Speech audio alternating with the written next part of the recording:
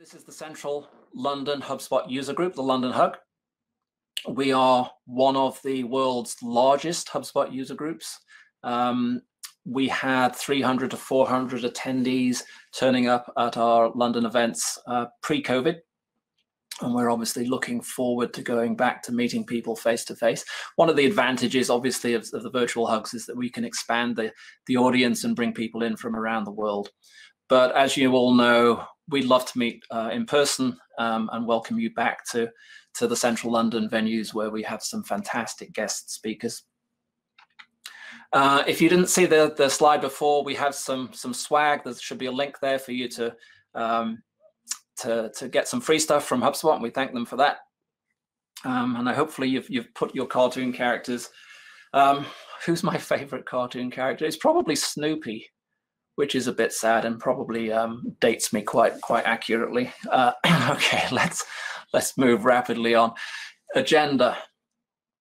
Clwyd Probert, that's who I am. I'm the CEO of White Hat. We're an inbound marketing agency. I'm going to tell you a little bit about that. There's some housekeeping before we move on to the actual social media presentation by Crystal, and we've got some Q&A at the end. So let me flip into who we are. So White Hat is an inbound marketing agency, hopefully because you're all either HubSpot users or using the free version of HubSpot, you're aware of who HubSpot is. You might not be aware of the agency network that surrounds HubSpot. Around 50% or so, slightly under that, of implementations are done with the help of an agency, and they're phenomenally successful, which is why HubSpot has built the agency community up to and support them so well. Ourselves, we're based in London, based in the UK. We're a B2B marketing agency predominantly, with business-to-business clients. We do have some B2C clients. We have some educational clients. We have charities, but really our sweet spot is in the B2B space. We specialize in SEO. I think we are the only HubSpot agency that really focuses and goes OTT on search engine optimization and driving the right type of traffic to HubSpot sites. Because at the end of the day, unless you can get visitors to those sites, you can't take advantage of all of the useful tools that come afterwards in terms of conversion rate optimization, lead nurturing, and everything else. We have a fantastic growing team, many of who are on the call today, based in Central London. Bonkers and great fun. This is very, very true. But we also have a distributed team. So we have people in Ireland, in Germany, and a large delivery team based out in Argentina. We partner with a fantastic agency called DigiFinance, who won recently the HubSpot Award for customer service. Out of the 6,000 agencies worldwide, they came #1. So if you actually want HubSpot implemented right, and if you need help, then we have exclusive rights to that team. Based in any kind of work that comes out of the UK. So talk to us about that. We are HubSpot certified on virtually every single certification that HubSpot produces, and we're a platinum level partner. We've been around for 6 years in the HubSpot ecosystem, slightly more now, and we've been doing SEO for over 10, probably closer to 15 years now, which is really something spectacular. In terms of the services that we provide, one of the things that we do for the HubSpot community and the Hug group in particular is that we provide audits. Now, you might have heard of sort of SEO audits and HubSpot audits, where someone will plug your URL into a piece of online software, run a report, and send it over to you and say that's an audit. That's not what we mean by an audit. We actually take the time. We use one of our top team members. We spend many hours analyzing your site using multiple different tools, but more importantly, our own skill set to look at what has been done, both technically and externally on the site from an SEO perspective and also from a HubSpot perspective. We can look at best practice. We can come back to you with tips and advice for some really quick wins. And we do that without cost. We do that without cost to the HubSpot user group, so to this group here. And if you're interested in that, then touch. You should have all my contact details or our contact details, and we will run that audit for you. It's like I said, it's not a push button thing. It takes us a week to turn it around for you, but it is incredibly valuable. On top of that, we obviously run inbound marketing campaigns, and we build the most amazing websites. So those are the focus as a company. And so let's say our clients, they're B2B technology, biotech, SaaS-based businesses, typically out of the UK, but we have international clients as well. And we're really focused on digital transformation. Many companies sign up for HubSpot, they can't really, or they don't feel that they're getting the most out of that investment. They don't really know what they don't know. And that's why working with a partner is such a fantastic experience. So that's really all I wanted to say about White Hat. What's a hug?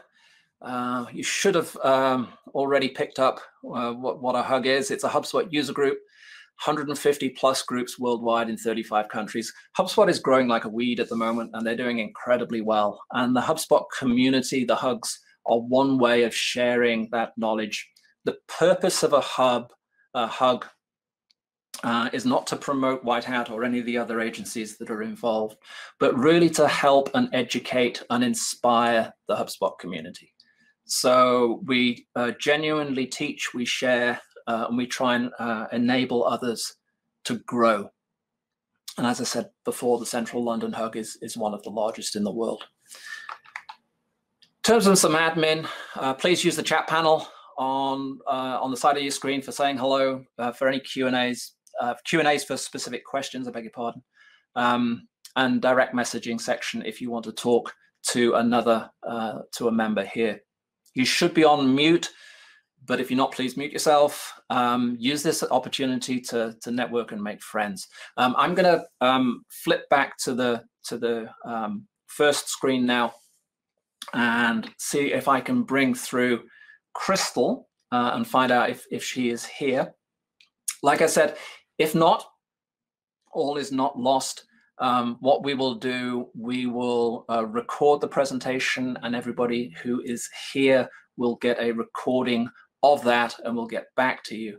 So if you bear with me for just 1 minute, I'm going to put myself on mute, on pause, and we'll do some techie admin. So hold on. Hi, this is Crystal King, and I'm the social media professor for HubSpot Academy. And some of you may have tried to attend the London Hug this morning, and I wasn't there. Had a little bit of a glitch with the time zones. I'm in Boston, Massachusetts, and didn't realize it was quite so early in my morning. So my sincere apologies.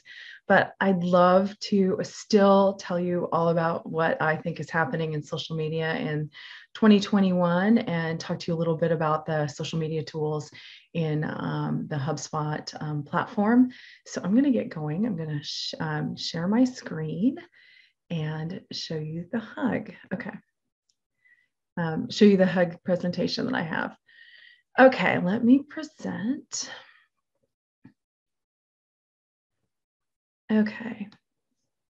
All right, let's talk about HubSpot and social media in 2021. And of course, I won't be able to take questions at the end of this because this is a recording, but there is some contact information for me at the end, and I'd be happy to answer any questions that people may have.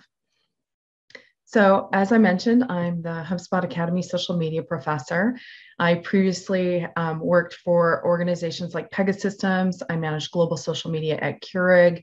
I was at CA Technologies and Sybase, which is now part of SAP. So I've done B2B and B2C social media. And I'm also a novelist on the side. My books are Feast of Sorrow and The Chef's Secret, and they're about chefs in culinary Italian history, but novels. So a little side fun for you. And in this session, we're going to cover what's going on in social media in 2021, how you manage and monitor your account in HubSpot, how you can do social publishing, and how you can report on your success. Okay, so if you're not familiar with HubSpot Academy, we offer free online training for inbound marketing, sales, and customer service professionals. We have all sorts of certifications. We have topic courses. For example, my courses are on Twitter. There's a LinkedIn lesson coming out at in June. There's short lessons for professionals. If you're looking to really grow your career or change your career or really enhance the things that your business is doing, HubSpot Academy is a great place to start. And our motto is and our purpose is to educate and inspire so that we together transform the way the world does business. And so that's hopefully what our courses do for you. And let's talk about how you can think about social media and your inbound strategy. So first of all, we all know that the pandemic has changed our world completely. And it's certainly made its impact in social media.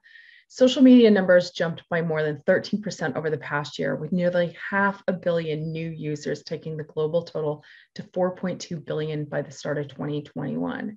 That's pretty remarkable. I mean, social media numbers were growing anyway, but suddenly you have everybody indoors and they don't have a lot to do. And they realize, oh, the best way for me to connect with other people is through social media. It's also changed the way that we buy. And right now, in particular, in the UK, 1 in 4 online purchases are made via an interaction with a social media platform. We're seeing the same types of numbers in other countries as well, particularly in the US. 70% of internet users aged 55 to 64 purchased something online in the last month. And 60% of Gen Zers in the US use Instagram to discover new brands and products. We knew this was true of the younger generation, that this is the generation that has only grown up with social media. But what we're seeing is that it's not just the younger generation that is on social media. It's actually people of all ages. And I think, I don't have it in this particular presentation, but there are numerous studies that show on different platforms that some of the highest adopting groups these days are in the people that are 65 and older. It's also true that B2B sales are forever changed. We see a lot of people purchasing things online. We get our groceries online. We're able to get things from Amazon, wherever you are. But what about B2B sales? So McKinsey found that 70% to 80% of B2B decision makers prefer remote interactions or digital self-service. It's easier to schedule, you don't have to travel, and particularly in COVID, you didn't have to be near people that could infect you. 705 of those buyers stated they are willing to independently purchase new items online in excess of $50,000. And 27% of those buyers were comfortable purchasing in excess of $500,000. So that's really significant. There was a general thinking that if it was a very large purchase, there's no way that you would want to do it online. But that's not necessarily true, as you can see. 90% of B2B decision makers expect remote and digital model to stick around in the long run. If you think about your own personal buying habits and what you would be willing to do in person, what you would be willing to do offline, it probably weighs in. And when you think about like, how do you make purchases, more and more people would prefer to just do a bunch of research, get the information up front, and then perhaps have a conversation. And so really a lot of the things that you need to be thinking about in not just your social strategy, but in your marketing strategy is, how do I provide as much information and how do I educate my possible buyers long before I end up actually having a conversation? This is an opportunity because those customers are expecting online engagement and they want real connections and conversations. This is a great opportunity for you to think, how do I make that shift? How do I bring new ideas into my social and marketing mix? Sales are not the same kind of priority that they were. They want information. They want it to be engaged with other individuals, and they care about social issues when it comes to purchasing in a way that they have not in the past. And so you need to build relationships with your customers. So there's 4 key social media trends. First is socially conscious audiences. I'm going to go through all of these too. Companies have to engage more on topics like mental health, inclusivity, and social justice. Snackable content, short form video content is here to stay.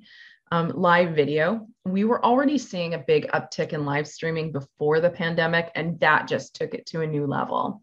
And authenticity. There's a global erosion in trust and a renewed desire for privacy, which means human touch is more important than ever before. So let's start with the socially conscious audiences. We have seen a global rise in individuals caring about what companies think about social issues. 88% of consumers, oh, and I have to warn you that I do have a very vocal kitty who likes to make an appearance on my Zoom calls. I apologize. 88% of consumers want to support brands that have social causes aligned with their products and services. And you see this a lot in individuals asking brands to support particular causes, or you're seeing more and more brands realizing that's true, and they're coming out in their social in their marketing efforts with particular messages around socially conscious issues. In order to make this successful, you really need to understand your target audience. You have to know what they really care about, and you have to make some decisions about if that is what you want your business to be aligned with. And in order to make this really work, to make these kinds of social posts, to make these kind of marketing posts really matter, you have to believe in your mission and you have to stand by it. You can't go in on this and not really truly believe it and embody it with your company and the mission that they stand for. You also need to have a crisis plan ready in the event any sort of controversy arises. And this is true even if you choose not to be mission driven. That's important. As you've seen, there's a lot of what we call cancel culture, where individuals say, hey, I'm not going to buy from you if I don't agree with you. And if you, or a lot of what we're seeing too, is that companies sort of end up getting brought into a controversy without them meaning to have done so, potentially because they were purchasing on ad networks, for example, that might have been problematic, ad networks that might have shared an ad in a place that was problematic, or maybe they just didn't realize that their message wasn't as well received as they would have thought. Yeah, kitties like to be part of the conversation, but cats make the internet, right? Okay.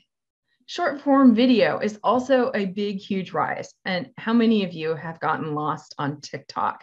I know that whenever I have to go to TikTok or Instagram and look at Reels, for example, I end up thinking, oh, I'm going to go get a short example for whatever thing that I'm doing. And I end up in a half an hour later, after watching video after video. That scroll is a real addictive thing. TikTok was the most downloaded app of 2020. 850 million users downloaded it into their phones. And Deloitte found that nearly 40% of Americans spend more than 1 hour per week watching short form video clips.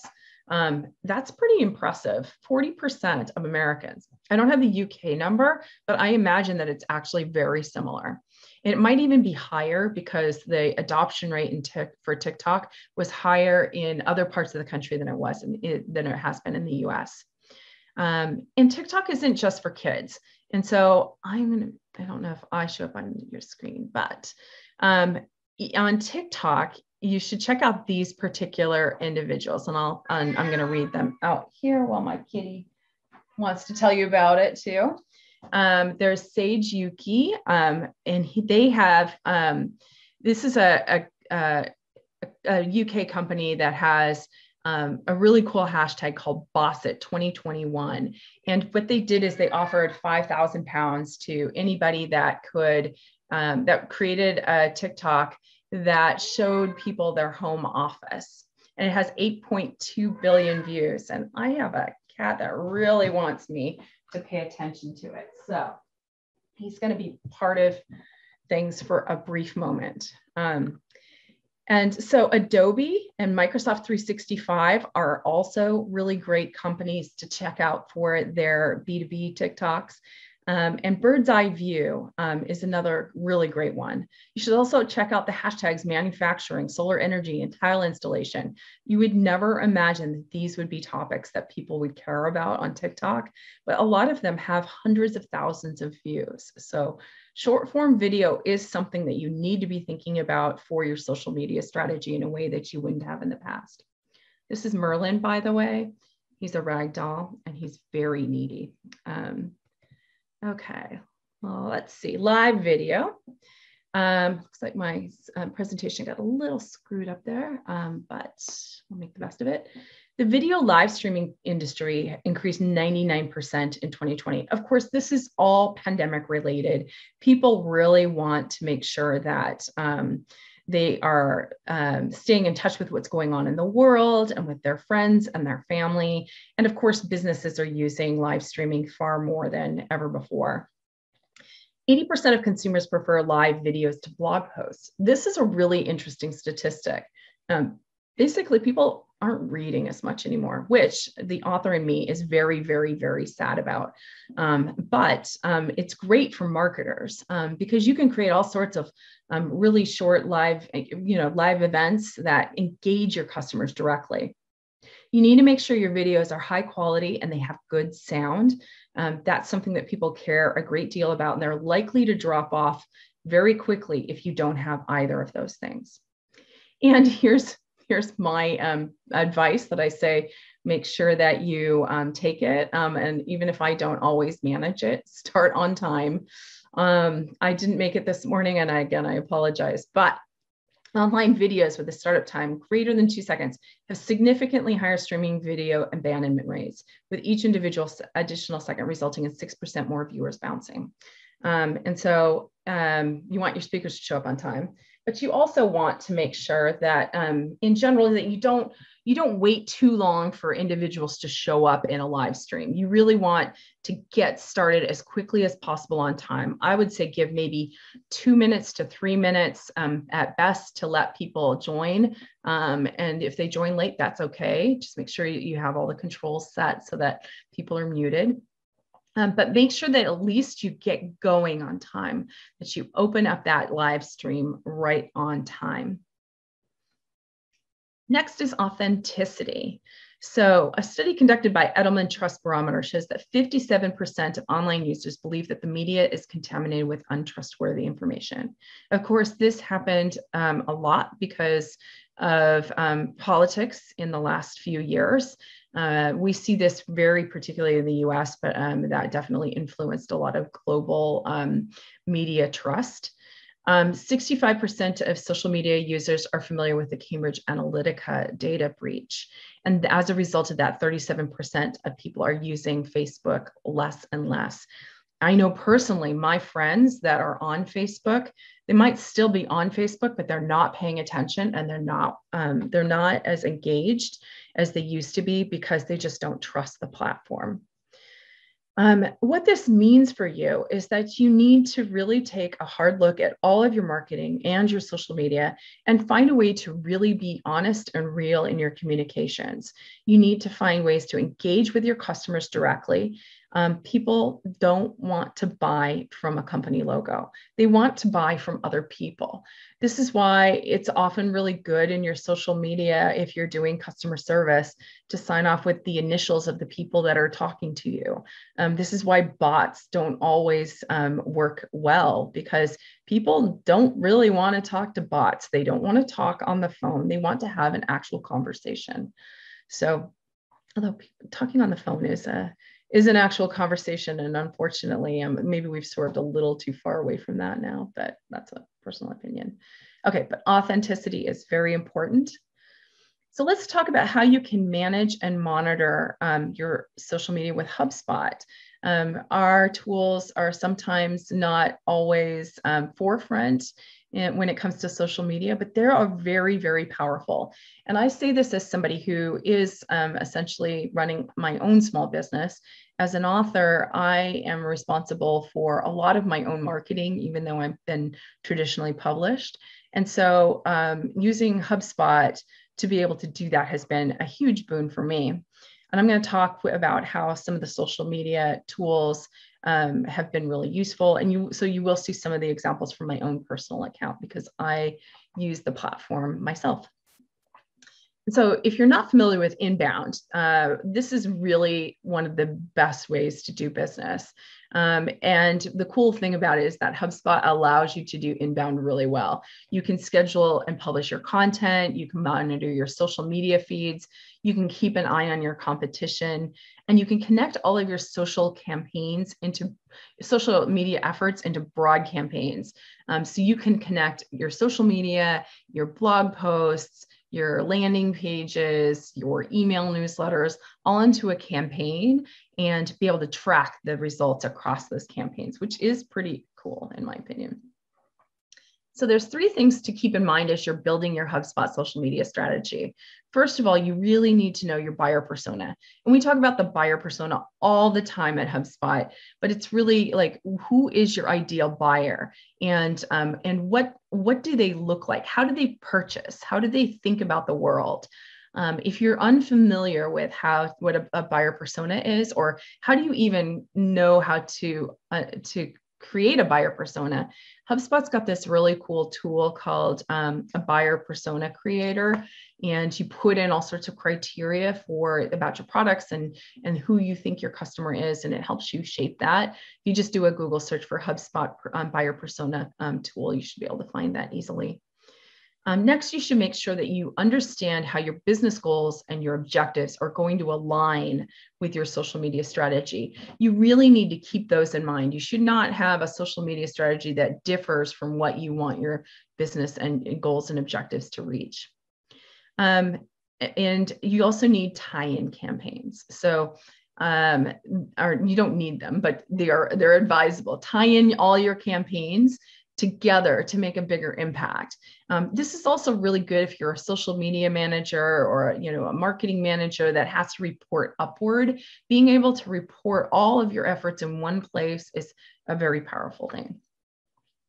So we're going to start with monitoring. And so on the monitoring screen, this is where you can review all your conversations, your interactions, and your new followers. You can also interact with your audience from this page. And so you can see here, I can tell that somebody retweeted my Twitter feed here. I've got somebody who's liked one of my LinkedIn likes. I can see here all of the different conversations and the interactions and my new followers. And you can create streams, which I'm going to go over in a minute. But what's really great about this is that I can see all sorts of cool information about the people who are interacting with me. And so this is this happens to be a colleague in the novel world that I'm in, Stephanie Story. She writes books about Leonardo and Michelangelo and Raphael. And I can see how often she has interacted with me. I can see what information about her Twitter profile, really easily. Oops, I skipped ahead. There we go. And I can see all of the conversations that we have on the site and how often. And you can see that they go back. And there's actually a pretty good history of the conversations that I've had with Stephanie. So it's really cool to be able to click through into your followers. And if you have them, if it's a HubSpot customer and they're in your in the HubSpot profile, and they are able to map to the email address in Twitter, then you might be able to see some additional contact information based upon what they have done in HubSpot. So like if Stephanie had downloaded a digital cookbook that I have on my website, or if they're filled out a form, for example, you might be able to see this information in the interactions. Twitter streams are super powerful. They allow you to create a predefined saved search on specific criteria. So you create the streams, you create the Twitter list on on Twitter, but you can pull it in here into a stream. And then you can also create streams that might be very specific to your HubSpot customers. As you can see here on the on the left side, I have some for topics that I care about. My first book is about ancient Rome, so I just have a Twitter stream here. So anytime somebody's talking on the hashtag ancient Rome, I can see it.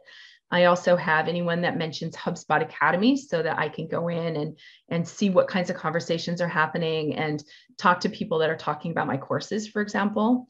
I can also see if my blog subscribers are tweeting and then interact with them. So I can interact more directly with my customers. There are also competitor streams, which are in beta right now, but will be released over the coming months. And these allow you to actually look at your competitors and see what kinds of things they are tweeting and what kinds of things they're talking about. The monitoring tends to be primarily in, you'll get a lot of heavy Twitter Twitter tweets that you can monitor, but it will also monitor LinkedIn and Instagram, and I don't think Facebook is quite on the monitoring because it's so closed, but you can manage these, at least Twitter and LinkedIn for sure, but Instagram as well. And you can also create streams. Like, as I mentioned here, you can see here, I can create a stream of my HubSpot contacts. And this will allow me to see what's going on with my customers. And these are all, and we work very closely to make sure that we're following all the protocols with the various APIs with the social networks. So as long as they're following the right kinds of privacy guidelines, HubSpot is in line with those as well. Streams help you to listen better. You can monitor your prospects, you can monitor press or shareholders, you can monitor your employees, this helps you find great ways to engage. If you have an employee, for example, that's been really championing the organization, you can see what's happening with your employees and boost those posts, for example, in your social channels. So let's talk about publishing. So on the publishing side of things, you can easily create new social posts by just clicking on an orange button, or there's a really cool bookmarklet that you can add to Chrome and Safari. I'm not sure about the other web browsers, but at least it may, actually, you know what? I think it might only be a Chrome extension. So let's backtrack and pretend I never mentioned Safari, but there is a Chrome bookmarklet that allows you to, as you're browsing, if you see an article that you want to share or a web page that you want to share, you can just click that and you can create a social post. This same type of block will pop up and it allows you to choose the network you can get started on. And you can see here some of the recent posts that I had. This is a particular fireside chat that I was promoting last week on Clubhouse. I can see, I can schedule posts. I can also save posts as drafts. And you can tie everything together with campaigns, as I was mentioning, and it will allow you to see all of your data together. You can see here's a Facebook post that I had posted. And down here, you can see campaign. Last fall, I had a book sale on BookBub, which is a site that does discount books. And so I had a campaign all around this particular book sale and was able to look at all of the information at the same time. So on this particular post, I had 15 clicks, 664 impressions, 6 shares. Not as high as I might have liked, but this is just one of many posts that happened in this particular campaign. Scheduling is also something that is super easy to do. You can schedule posts all across your social accounts. So you can see here, I created a Twitter post. And then what I can do is I can essentially clone this post onto one of these other social channels. And this was a particular campaign for a cookbook for my ancient Rome novel. And this links to a blog post that's in HubSpot. And so it's really easy just to have everything all in one place. You can also preview your posts so you know what they're going to look like on the network. It's easy to set up a social schedule. And then this is what my schedule looks like, but I tweet and share information very regularly. This is, you basically set up a general schedule for all of your campaigns or for all of your social posts. And then when you're in the scheduler on the actual individual post, you can choose one of the times. And then one thing that's really cool too is that you can do this thing called publish like a human, which allows your publishing to not necessarily be exactly at those times, but to be 1 or 2 minutes off so that it looks like you're publishing like a real person would, not on a prescriptive schedule. One thing about social scheduling, though, is that if things go wrong in the world, or if your company is having challenges, or there's just a lot of reasons to pay attention to your schedule, you'll want to go into your individual posts on the previous pages that I was showing and either pause those or reschedule them to a time that might be a little bit better. HubSpot pauses its social media regularly when there is maybe unrest in the world or something that is, we believe, deserves more attention than the marketing that we're doing. You can also exercise your options. As I mentioned, publish like a human. You can choose to delay, to just automatically add things to the next available time slot. You can add your Bitly account to it, so it'll publish with short links, and then you can install the Chrome extension. You can also publish all your posts now by default instead of having a schedule if you desire. You can use the drag and drop on your calendar. So for example, you can see I haven't been posting much on the weekend. If I wanted to, I could actually take one of these and drag it to a weekend, and it would publish it on a weekend. So it's really nice to be able to kind of spread out the things that you're posting. And then, of course, the reporting. So on the manage page in social, you can see here easily how many clicks that you've had. My cats are very popular, as you can see. This is the remote week that we did when the week before COVID hit, ironically. And people are excited to learn about working from home. This might have been a couple weeks before it all really hit in the US, at least. And that was a very popular post. I can see how many clicks I had. I can see how many interactions I've had. And I can see that for all sorts of channels. I can see this for Facebook, Twitter, LinkedIn, and Instagram. And then I can also see if I can choose a campaign if I wanted. I can choose specific dates. And I can rearrange these as well. So I can see what happened before, I can see in the time descending or ascending, and organized by interactions and clicks. I can also, in general, on this page, I can also schedule in bulk and export posts. Not part of the reporting, but I also want to mention that this is something else you can do on this page. You can view your reports in the analyze section too. You can see like how big your audience is and how much it's growing. You can see what your published posts are doing. Last year, I barely published much because there was this global pandemic. And then you can see how many interactions and clicks. And then we also pull in YouTube too. So if you have a YouTube channel, you can see all of your YouTube stats in one place in a way that I think is a lot cleaner sometimes than what YouTube offers. And so this is an example of my really paltry YouTube viewing, but you can see how the charts look really cool.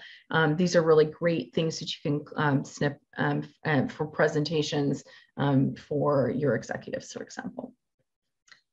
You can also see what your top posts were and how many clicks and interactions that you had on certain posts. And you can filter by a variety of criteria. And this will allow you to decide if what your top posts are. You might want to boost a post. You might want to add additional or similar posts, or you might want to repost those at different times. So that's essentially what I would have shown you this morning if I had arrived on time. But in the meantime, you can get certified in social media. You can check out the full course here, and feel free to tweet on HubSpot Social Cert once you've gotten your certification. You can tweet at HubSpot Academy. I'm realizing I don't have my social channels here, but I will actually take you to Twitter quickly so you can see my Twitter handle. I'm at Crystalline. If you want to give me a tweet, you can do that. I'm also CLKing at HubSpotAcademy.com. Oh, excuse me, CLKing at HubSpot.com. And of course, you can get a hold of your Hug leaders and they can direct you and any questions that you might have for me as well. And so I'd be delighted to answer any questions that you might have. And hopefully I can have another hug with you in the future that's actually a little bit more interactive and that potentially could be in person. So I would love to come to London and see all of you. I hope you have a great day today and that your social media is going to be a little bit richer for this. Thanks.